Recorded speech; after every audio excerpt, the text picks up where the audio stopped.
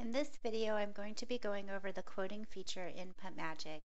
To start, you're going to click on Sales and then Quoting, which will take you to Quoting Central. In order to start a new quote, you can right-click anywhere in the grid and add new quote. From here, I'm just going to fill in the blanks. So I would add in my customer. And then from here, if it's job site specific, I can pick from the existing job sites, or I can click on the green plus sign to add a new job site. Or if this is for all future jobs, all jobs, I can just click on all future customer job sites. Then I'm going to click on the blue quoted to line and pick who I'm quoting to. And I can again click on the blue line for mobile phone to add in their mobile phone number and email address. If I want to add in a landline and it's not in there, I can add in a new phone number by right-clicking and adding a new contact source.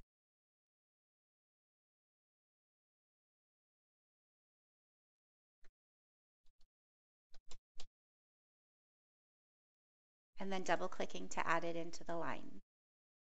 The next item I'm going to come to is the pricing scheme. So from the drop-down box, I can choose the pricing scheme that I want to use with this quote and choose the sales agent that's quoting.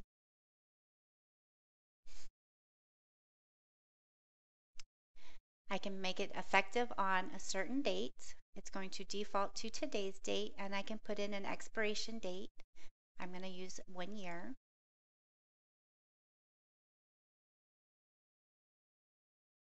So I can have it expire 1 year from now. And on the quoting title, since it's for all jobs, I'm just going to put all jobs. Or I could put in the name of the project or any other title that I want for this quote. This does print out on the quote, so just know that you will be seeing it on the printed quote.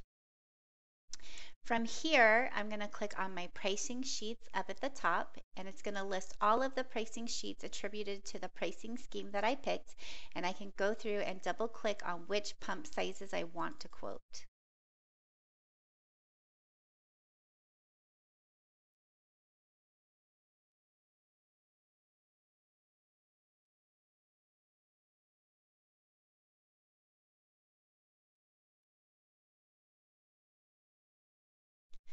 Once I've got the pump sizes I want to quote on the left-hand side, I can go ahead and change the display group.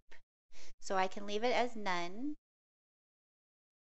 or you can see I can use this drop-down arrow and I can specify them as standard booms, specialty, low clearance booms, telebelts, standard cranes, and specialty cranes. For now, I'm going to leave them all blank so that you can see how it looks on the quote. The next thing I'll want to do is put in a message to my customer. So I can just put Dear Bobby. And for the disclaimer, I'm going to use Word to copy and paste. So here's my terms and conditions in Word. I'm just going to right click and highlight everything and use Control C to copy.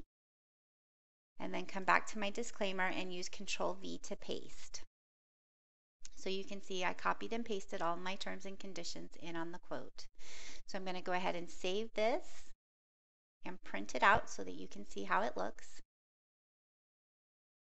So you can see that this quote has not been approved. I have not marked it as approved since we're still working on it. So it's got a big kind of disclaimer up at the top.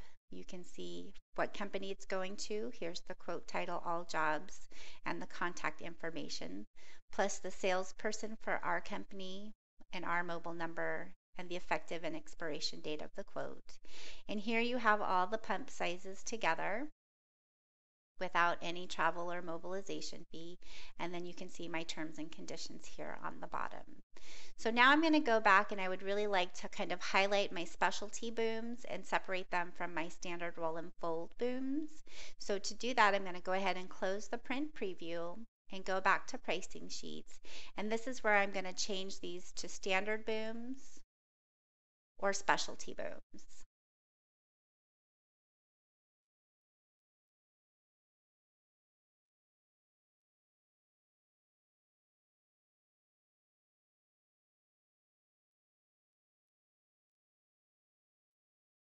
I'm going to close this now.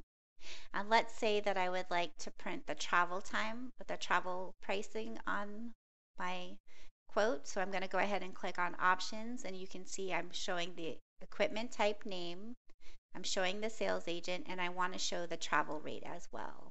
I can also show the equipment description if that's something you'd like to use, and setup charge if that's something you'd like to use. So I'm going to go ahead and close this, save that, and I'm going to go ahead and print and show you the difference that makes on the quote. So now you can see that my specialty booms have moved up to the top, so they're kind of highlighted up at the top, and my travel charge is now on the screen as well, and my standard booms are shown down below, and then my terms and conditions. Another feature you can use if I want them to show from the largest boom to the smallest boom, I can come back in here to my pricing sheets and scroll over here to my sort ID. I'm going to drag it over here so I can see it a little bit better. And I'm going to change these in order. So I want the 52 meter on top. I'd like the next largest boom to be the second one in line, then third, fourth, and fifth. And I'm going to do the same thing for my standard booms. So if the 47 meter is the largest, it's going to be first. I'm going to work my way down. So I'm going to close that. And I'm going to save. And now when I print the quote, they'll be in reverse order, so showing the largest size down to the smallest size. So you can put your pumps in any type of order that you want them to print out. Once I'm done and I know that this is exactly how I want it to be, I can mark this as approved by checking the approved box.